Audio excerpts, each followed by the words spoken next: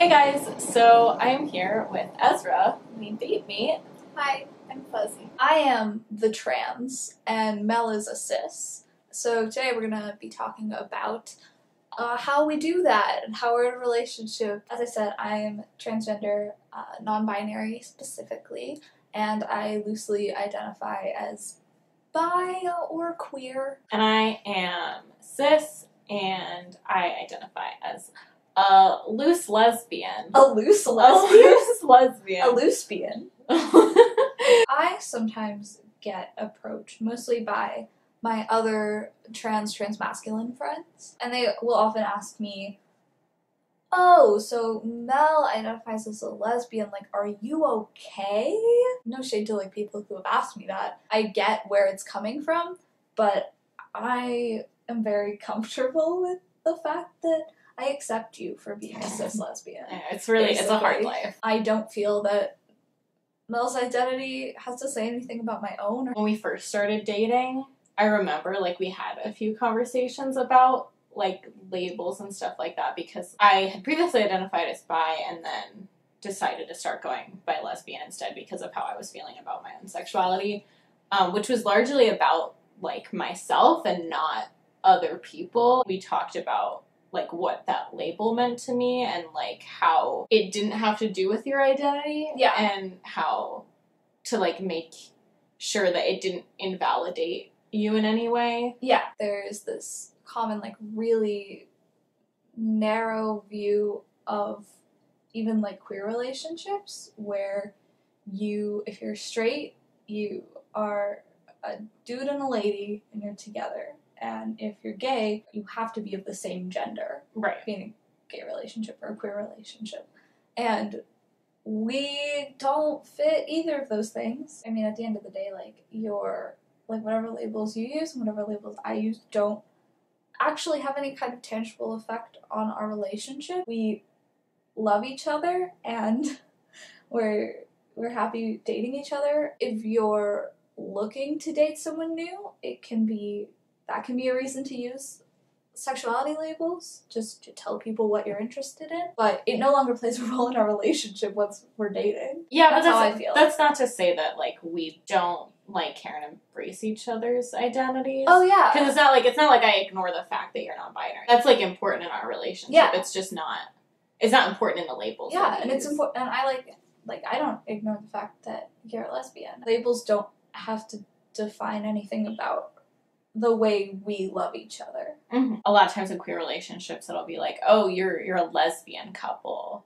Yeah. Or, like, super bi-erasure happening. Oh yeah. By saying, like, oh, it's a straight relationship or it's, like, a lesbian relationship. Yeah, when you just don't know. I'm told and we're told that we are in a lesbian relationship. Yeah, it's a little awkward because I am neither a woman nor a lesbian.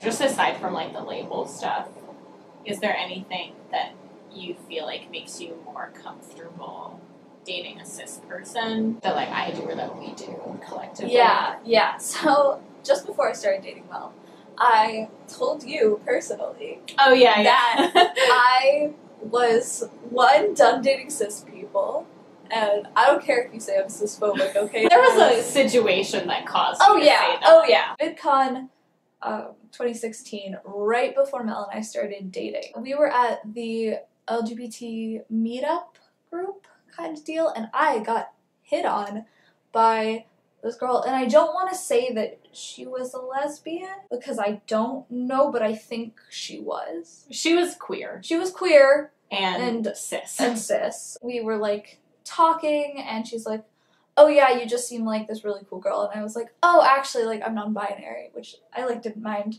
that the first time. And then throughout the conversation, she just kept being like, oh yeah, like, you're a really nice chick, and she was, like, calling me a girl and a lesbian and all this stuff repeatedly while trying to flirt with me. I left and I was very upset, but I was like, I'm not gonna date cis people, and I'm definitely not going to mess around with cis lesbians anymore. I hadn't felt invalidated by their identities. I'd felt invalidated by the fact that they didn't respect mine. They only wanted to see me in a way that was attractive to them. Yeah, and with what presumably fit their sexuality labels. Yeah. Stuff that you do that makes me feel really comfortable in our relationship. Well, one, I know that for you made it very clear that, like, you see me as non-binary, and you've made that very clear to me, and you made it very clear that you are attracted to me not despite the fact that I'm non-binary. Like, you don't see past it and pretend I'm a girl. Mm-hmm. You love me, like, for all of myself. You perceive my gender correctly, and you love me because of it.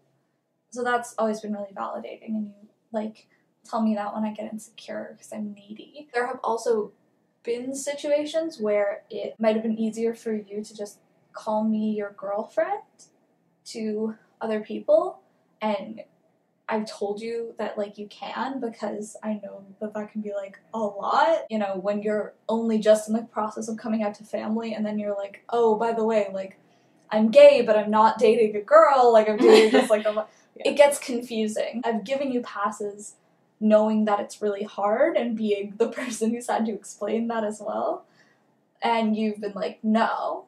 And I wouldn't mind if you accepted that. But I would mind. But you would mind. You, like, correct your family members on my pronouns, and you're, like, very patient in explaining to other people, and that just is really nice because you stick up for me. And now your family's actually, like, pretty decent at using my pronouns, which we didn't think would happen. Yeah. So just that, just really being, like, a good, like, ally to me. You get the really good just ally like a pass. good ally. Here's your cookie.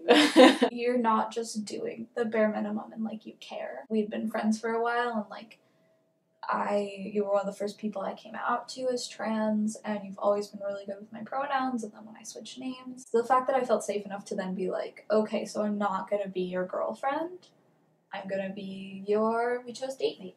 We talked about words that are okay to use and words that aren't okay to use.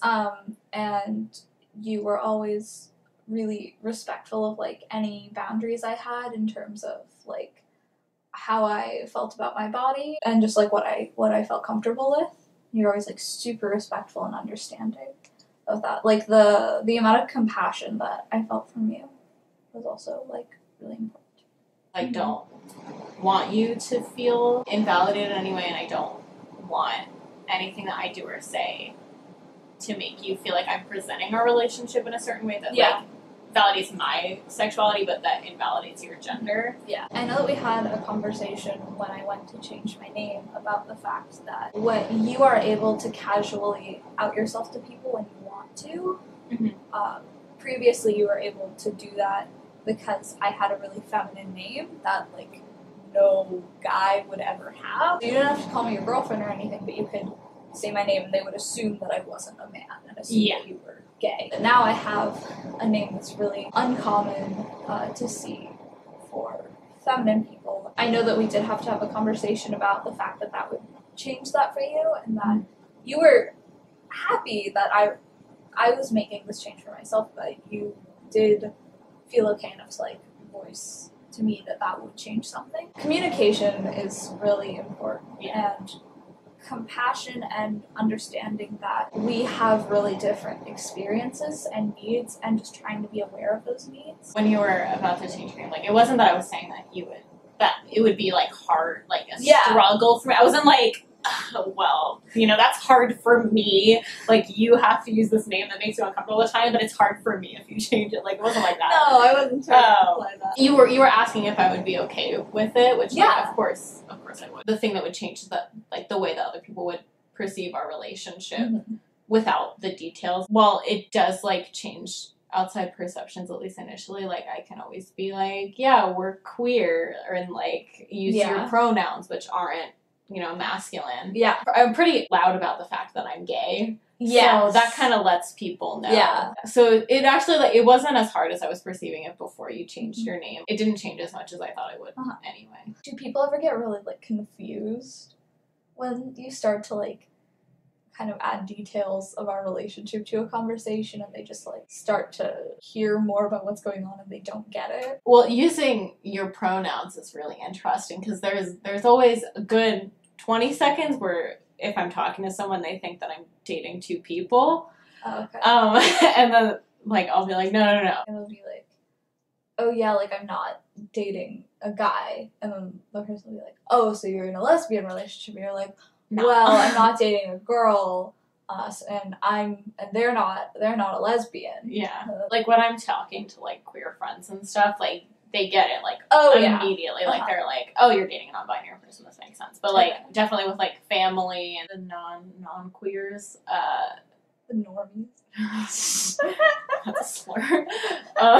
Yeah, it's interesting how even relationships that aren't heterosexual, like, are still seen through this, like, binary, like, cis-normative lens. Do you feel any, like, discomfort using the word lesbian because of, like, the growing association with, like, TERFs? The word lesbian feels like really safe for me and really comfortable. And I know, like, so many people who do identify as lesbians who just like make me proud to call myself a lesbian. And like to me, I just kind of like think about it as like we're saving the word lesbian from TERFs. Like like if they take it from us, then it's theirs. But no, it's mine. I agree that the word lesbian like isn't a bad word and doesn't belong to TERFs. Mm-hmm. Everyone has shitty people in their community. But we're here to say that there are good lesbians. I mean, unfortunately she's taken.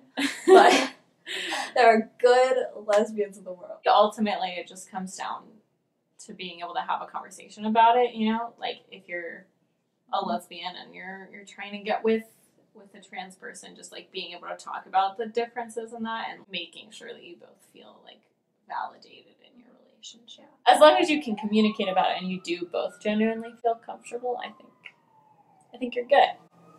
Are you comfortable? Not right now. Yeah, I hope you learned something, gained some insight into what this queer disaster is like.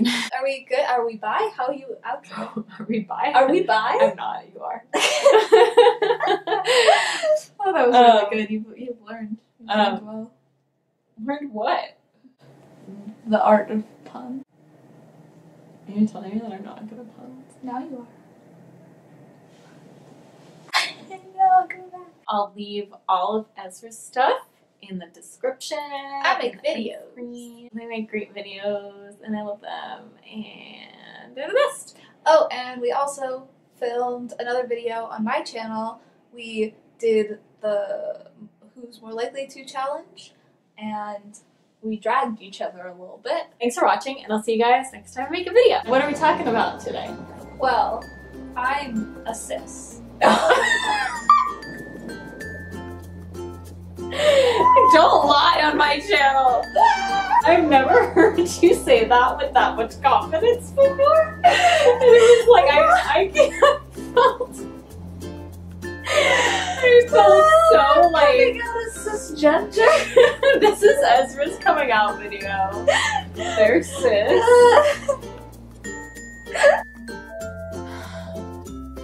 We can use this. I was gonna say we can use this too.